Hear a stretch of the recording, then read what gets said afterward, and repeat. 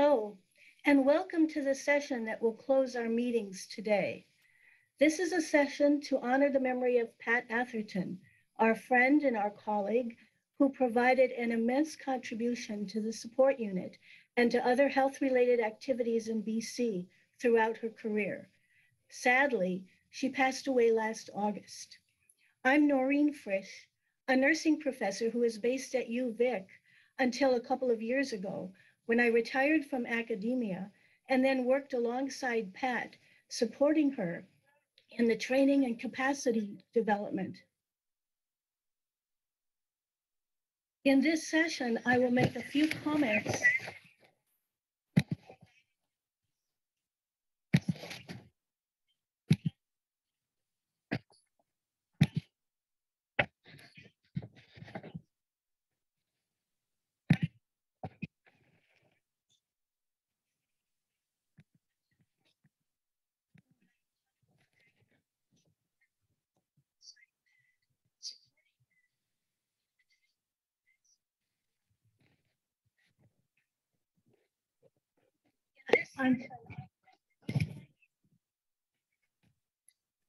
I'm pausing because I'm hearing myself after I'm speaking. So I'm going to turn my sound down. Can you all still hear me? Okay, then that's the way this should work. Like I said, I will make a few comments about Pat and her contributions, and we will hear from three others who will reflect on her work and her legacy in patient-oriented research. These individuals are Diane Obey from Alberta, Sterling Bryan and Kent Lofsgaard, who you've already met earlier today. I will also tell you a bit more later about an award and its first recipients that we've established in Pat's honor to acknowledge her and the important work that she cherished. I would like to mention that Pat's husband, Peter Eberhardt, and her sister, Deb Gold, are with us, as well as some other members of her family. I understand that within her family, Pat was very humble about the impact and significance of all her work. So we are very pleased that you are able to join us, and we can include you in our tribute to Pat. For those in the audience, you can use the Q&A function to provide comments as we proceed. I will provide just some brief reflections of Pat that were my own. I worked with her for over 10 years, predating the support unit and our efforts toward patient-oriented research. Pat was uniquely able to situate herself in projects that were innovative, moving everybody around her to think in new ways as we charged forward with uncertainty. She had a vision and she had enthusiasm. She had an uncanny ability to make order out of chaos and to move when we were moving forward with uncertainty. When I reflect on Pat's work, I think most of the technological savvy that she had and how she helped moving us, even in a pre-COVID lockdown condition, to using technology, where we developed virtual work, electronic communities of practice, and social and professional networks. She knew that given our diverse and expansive geography, we would have to connect with others in ways that didn't take hours of travel, and that we could connect with people within our province and beyond, and that the impact would go further. I often have thought over the past year, thank goodness we learned this from Pat before we were faced with the impact of the pandemic. But that was Pat. She was visionary, and she also had a quality of being a hard worker to implement her vision and to bring all of us along with her. She was, of course, compassionate and kind, and that's, I think, what we all remember. At this point, I would like to turn the stage over to Diane, who can speak about Pat's work that extended well beyond British Columbia. Thank you, Noreen. Yes, I'm Diane Obey, and I worked with Pat at the national level on capacity development projects. So I got to know her probably 6 years ago now. But I have to say, I feel like a bit of a fraud today because I really only know the two-dimensional Pat. By this, I mean, I only met her in person probably 2 or 3 times because like Noreen said, we had Zoom long before the pandemic because of Pat. So I only met her 2 or 3 times in person, but I got to know her and got to appreciate her and become friends with her through our many video calls over several years of working together on national sport projects. And sometimes these Zoom calls were about work. We laugh and roll our eyes and finally work out whatever we were working on. But mostly they were about our lives and the sometimes funny and sometimes sad, sometimes crazy stories she would tell. I loved her stories and really missed them so much. And I never imagined I could get close to someone on Zoom, but I did. But really, Zoom?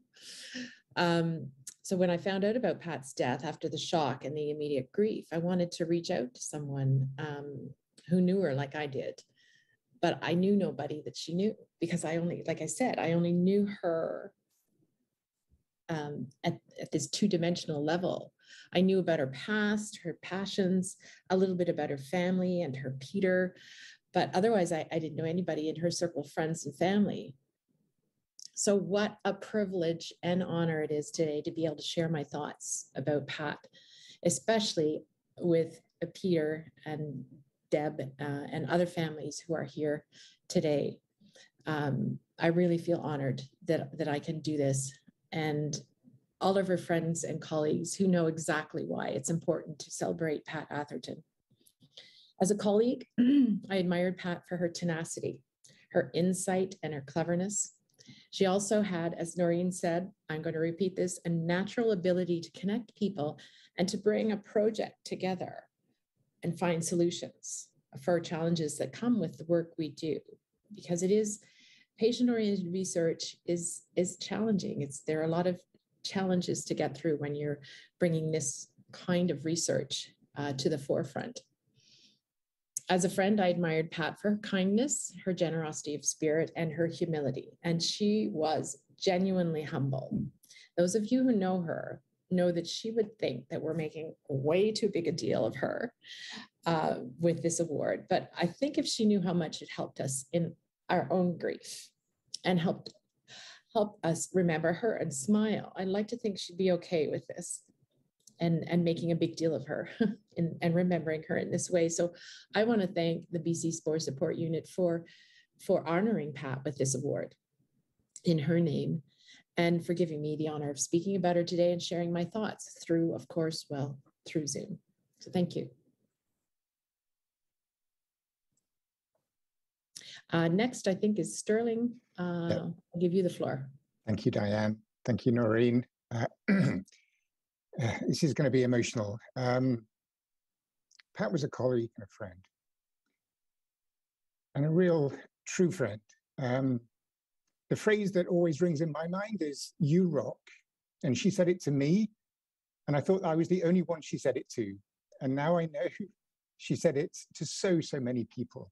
She was a true friend to everyone at the support unit. She was the conference champion for putting patients first. She oversaw every single conference we've had, including this one. And I'm sure that she's overseeing this one too. She gave me the courage to wear a tie that I thought I would never wear. I wore this tie, and the first person I met when I wore this tie was Pat. And I was thinking, like, I'm going to take this tie off. And she said, "It's perfect, Sterling. It's perfect for today. Please wear this tie." So I thank her for the sartorial advice that I got from Pat. I want to take you back to June 2016. Day one for me as scientific director at the BC Support Unit. Pat was the very first person I met. And I got such a warm welcome. I'd never met Pat before. And I got such a warm welcome. It was just so memorable. She was an enthusiast for patient-oriented research, and she generated the excitement in the support unit that the support unit was launching. She was a key part of it. She gave us that excitement for the vision of what we were going to embark upon And what we've achieved, she's got to take a lot of credit for. She introduced me to Indigenous cultural safety. That was a passion for her as well. I took the Sanyas training on the advice of Pat. And in fact, it was the encouragement of Pat. She gave me reading on Indigenous cultural safety. And I am truly grateful for the learning that I had as a result of that. She was a staunch supporter of our journal club within the support unit. I'm a staunch supporter of our journal club, and I really thank Pat for making that a priority. And I think it reflected her desire for ongoing learning. She was someone who was passionate about making sure we try to improve and we learn from what others have done. I miss you dearly. Thank you for everything you've done for us, Pat. Okay, over to you, Kent.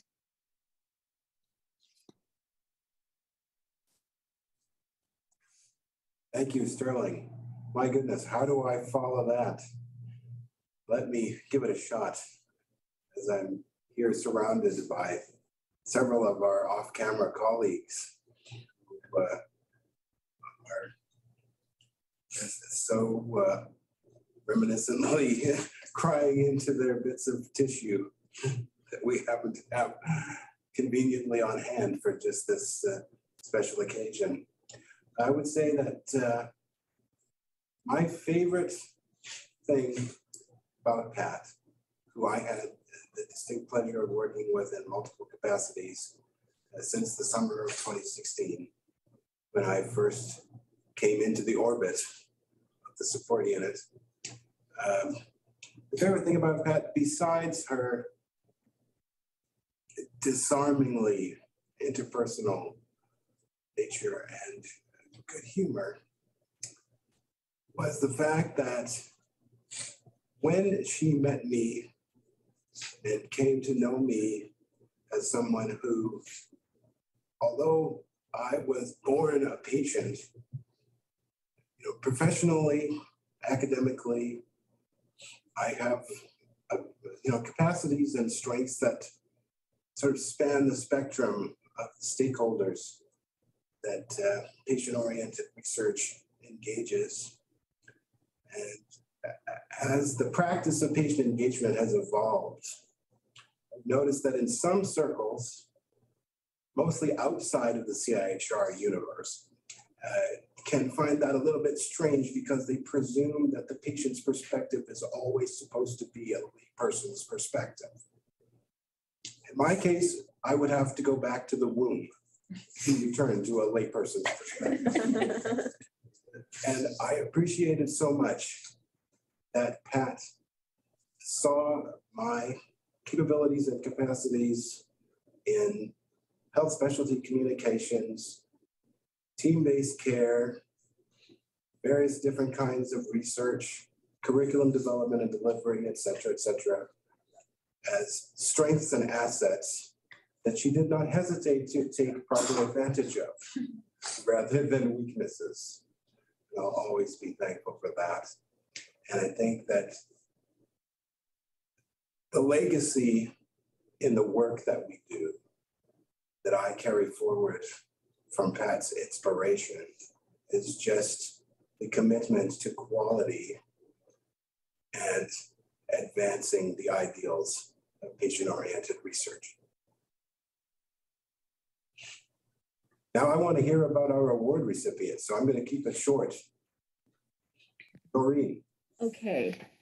Well, I thank you for your comments. And it's clear that Pat has affected all of us deeply. And she spent, I believe, her entire career from when she started working in continuing education with the medical school to the InspireNet network to everything that she did, that she was committed to people learning and developing themselves both personally and professionally. And she did everything she could to help people be successful. So at the unit, we thought the best way we could honor Pat was to establish an ongoing award in her name. And we did. The award is the Pat Atherton Emerging Scholars Award for patient-oriented research.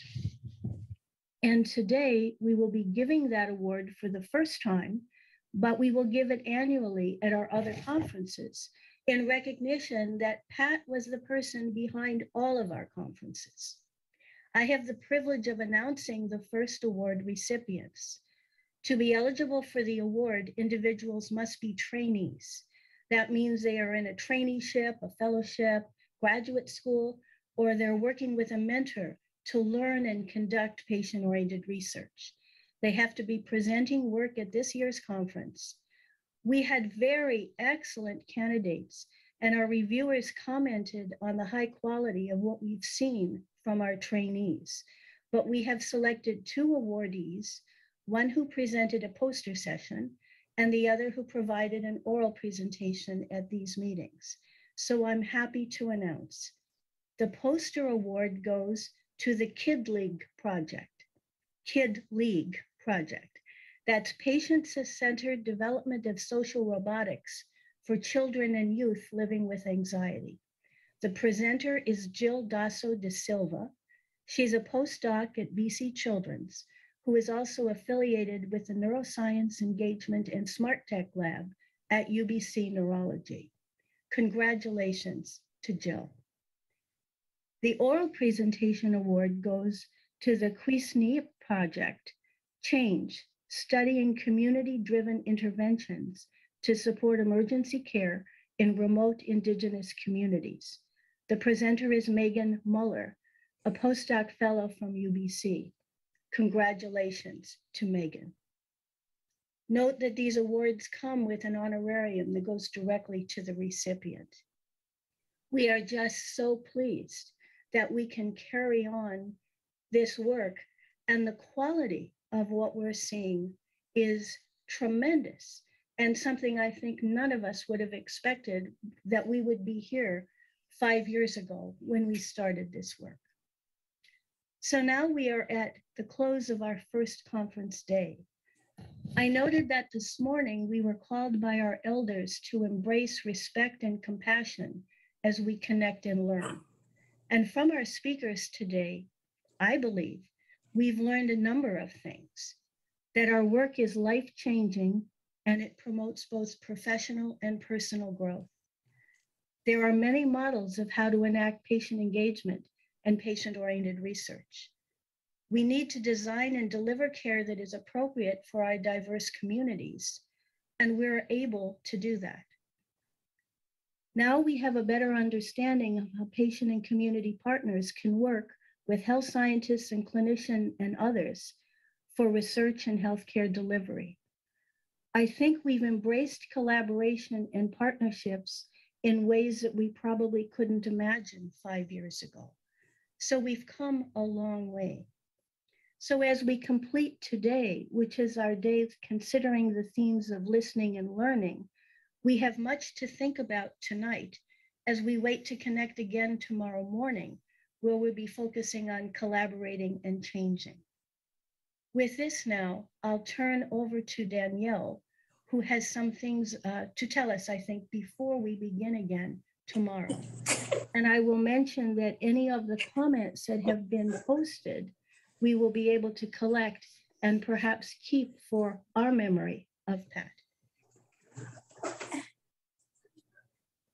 You caught me off guard, Nadine. But fortunately, I'm behind Kent, so I can welcome myself to the stage unexpectedly. I just want to thank each of you for honoring Pat. I am so pleased that we were able to come together today, and I'm actually in the room with many of our close colleagues. There really wasn't a dry eye in this room, and we miss her dearly, and this has been quite an event today, just to see all of the phenomenal work and know that she is indeed smiling down on us. I want to thank everybody who spent the day with us. We have an exciting day yet to come tomorrow, starting with our first keynote session that Sterling will actually be welcoming us to, I think we'll be starting at 8:30 tomorrow morning. I know there's been a lot of chatter on Twitter, so Sterling, hopefully we're hitting your goals of setting a good trend this year. And many thanks for all the engagement that's happened both on the platform as well as in social media as well.